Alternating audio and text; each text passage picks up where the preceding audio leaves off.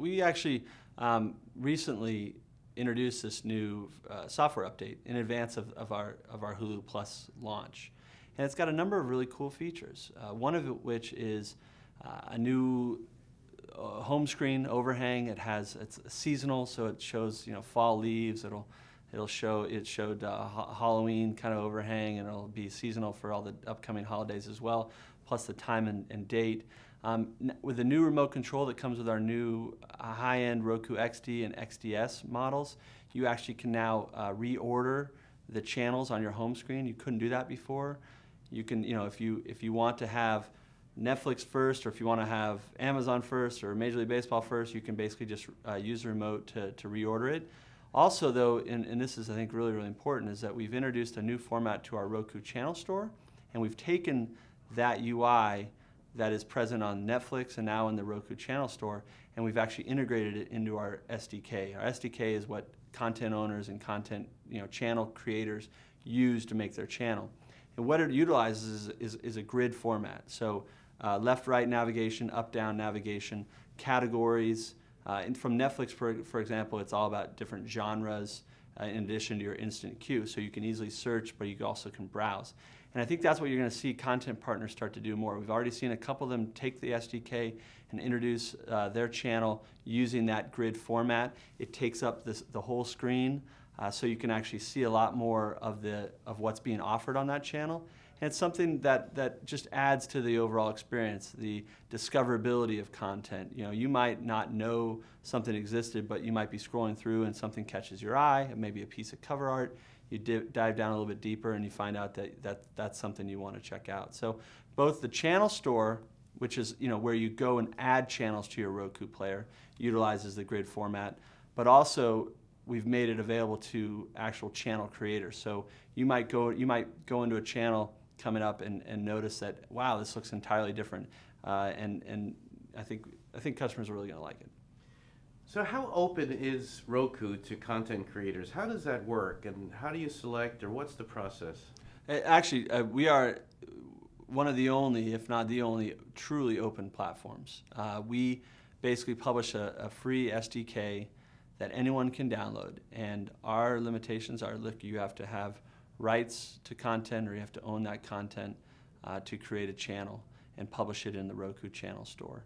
And so basically anyone that has content, has rights to content, can create a channel using our SDK. There's a number of companies now that we've been out with this SDK for just about a year, just under a year, that actually are specializing in helping companies create channels. So if you don't have the resources, for example, there's a number of companies now that are actually becoming experts in creating channels on Roku. And really from us, from a strategic standpoint, we go out and we say, hey, what is going to position us best, and what is going to be the best types of content for our customers? So we'll go out and we'll identify certain sports leagues, we'll identify certain larger partners like a Hulu, and even obviously in the beginning Netflix and Amazon, and we'll say, hey, we really want to have that content on our box. But at the same time, there's stuff that'll start to show up that we never even thought would show up. I mean, a great example of that, there's a channel called the Northland Church, and this is a church in Florida that broadcasts its services every Sunday live. And what they've been able to do is they've been able to take the Roku and the platform and the developer kit, create a channel so that now the Northland Church services anyone that has a Roku, instead of watching it online on your laptop, anyone that has a Roku can now watch it in full live HD, almost HD like quality on your big screen TV. So things like that are really exciting because and that's the beauty of an open platform, is that you throw it out there, and sometimes you don't know what's going to come back. And another great example is that we've got a number of international channels that are starting to show up. So Indian television, for all the expats that live in the United States, this is very, very popular. It's live streaming of Indian TV right on your television. How do publishers monetize their content on their Roku channel? Well, one of the things actually is that one of the relationships that we announced recently is a relationship with Uyala, who actually is a somewhat of a technology back-end aggregator of content. And they help basically companies that have content monetize their content through advertising interstitials and pre-rolls, and then also and they do that for you on the desktop, on your computer, on your laptop or your desktop computer.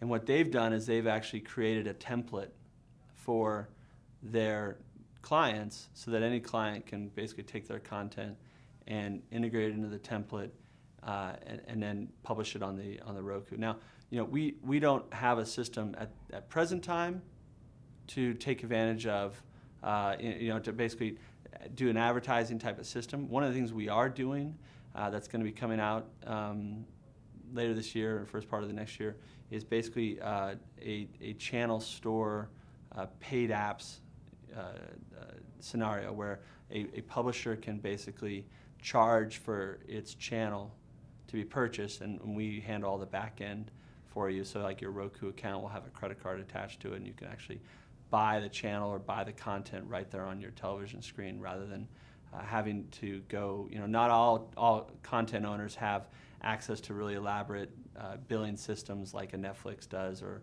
a Hulu, but they want to obviously monetize their content that way, and we're going to start to enable that as well. So what kind of programming will move to a paid model beyond the biggies, like Major League Baseball? What do you see that would be supported through a paid scenario like that? Well, I think that there's a number of content partners that are looking at that, and they do it today, but they have to set up kind of elaborate PayPal systems that aren't working very well. And so maybe it's a one-time fee for the channel. Maybe it's it's $5 or $3 or $2, and then they feed the content into the channel that way. Classic movies, old-time movies, black and white movies, maybe some smaller sports leagues that have access to content that want to try to monetize it and try to find a niche there. I think you'll see things. There's right now there's subscription channels for music. So MOG is a great example of that.